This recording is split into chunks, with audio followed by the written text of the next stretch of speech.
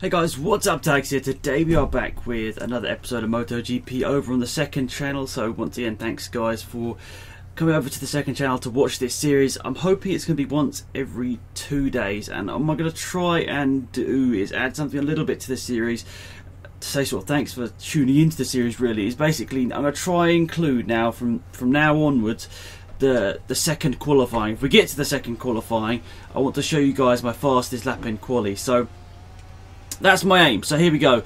Basically what I do is I skip a lot of the sessions, so we basically get out there with a few minutes to go and hopefully don't get involved in an AI crash coming out the pit lane, which has happened on a couple of occasions, which really does suck when it does happen. But here we are in Phillip Island here, a track I do love. I really do like this track, and if we can get a nice result here today, that would really sort of finish off a season which has been pretty mediocre. I'm not going to lie, it's not been as good as I'd hoped, and I'm still hoping we have a good enough contract option at the end of the season, whether it's to renew with Honda, or my goal is to really go to Yamaha, as I know that's what a lot of you guys want to see. You want to really challenge for the title here. So here around Phillip Island, I'm hoping to get a good result to sort of confirm that point that I'm worthy of a Yamaha seat for next season. Obviously, generally in the game it's seen as the best bike. Obviously the Honda in real life, you know, with Marquez on it, seems to be the best bike, but in the game Yamaha is the way to go. So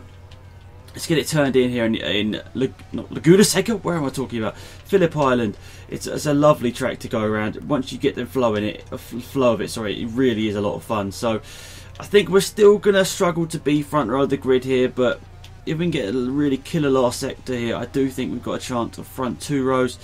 Depends if we can get a nice run off this last cornering. We did have to do 2 laps in qualifying, 1 actually to get through. My first lap wasn't too good, but I did manage to squeeze through in the lead of that session. So we go across the line there, and where's it going to be? 8th place there on the grid for the Australian Grand Prix.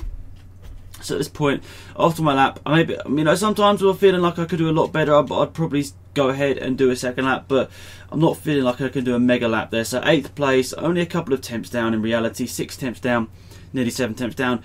I wouldn't say that's too bad.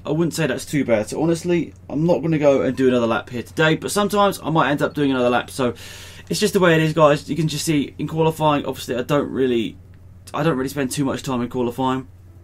Hopefully you guys understand that. Obviously I do want to try and upload as much of the races as possible. I know that's what you guys want to see, but you know, a little bit of qualifying, let me know if you'd like that, whether you enjoyed the first sort of part of the video like that, or whether you'd prefer to see just the race in the videos.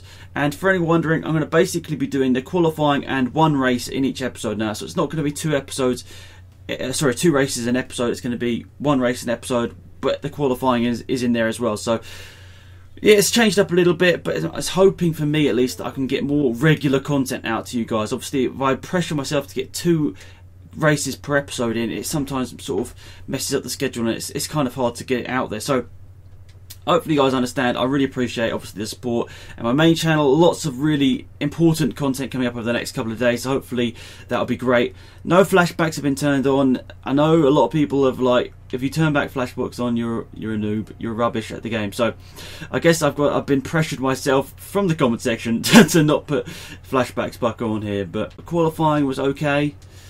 I'm not going to say it was great, but definitely something to improve on in the race here. Starting from 8th place, let's hopefully get a good run down to the first corner here. Bikes wasn't a great start. The bike was hopping all over the place as we head down to turn 1.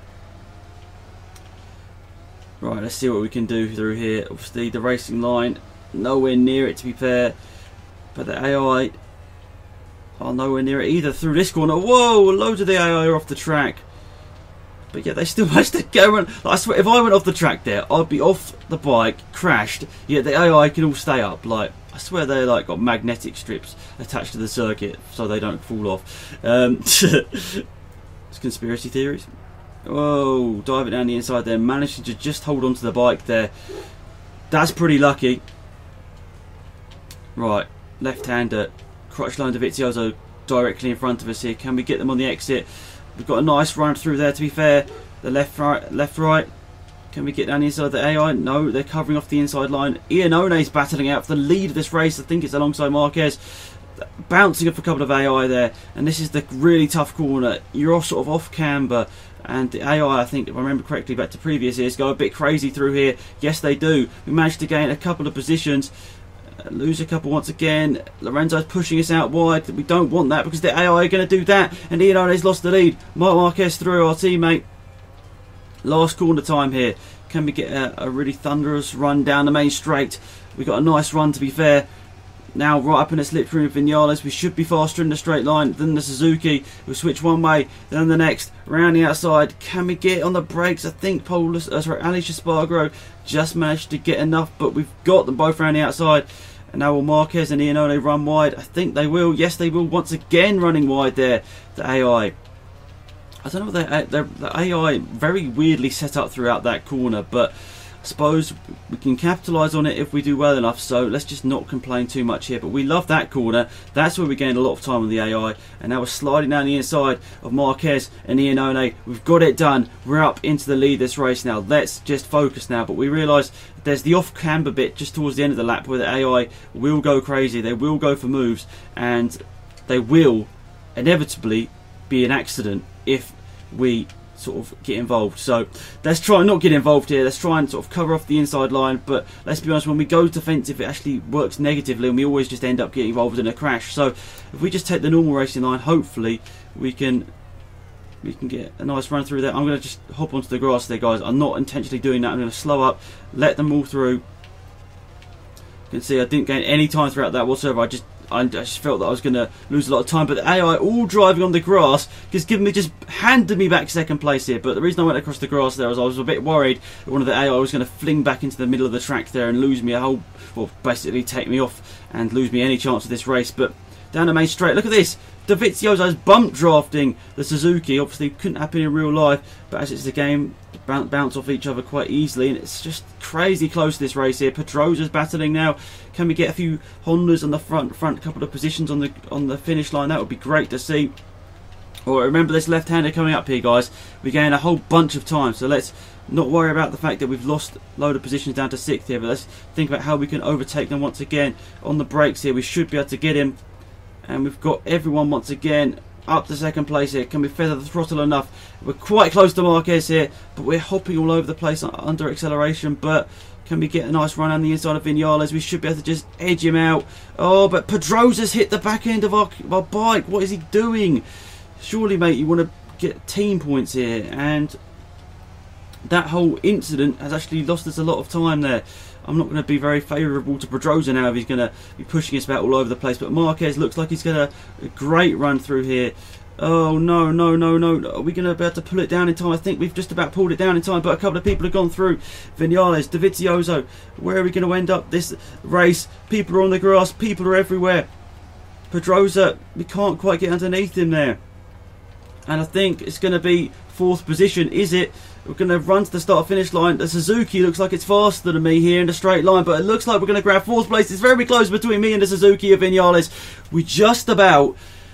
Woo, that was a close race there. We just about grabbed 4th place. I love that one, guys. Even though I didn't win, that's one of the most exciting races I've had in this series so far. Less than 7/10 of a second behind the eventual winner Marquez, who's now put himself right back in championship contention with Jorge Lorenzo and Rossi. Jorge Lorenzo had such a terrible start to the season, yet he's now winning. He's currently leading. We're 70 points behind.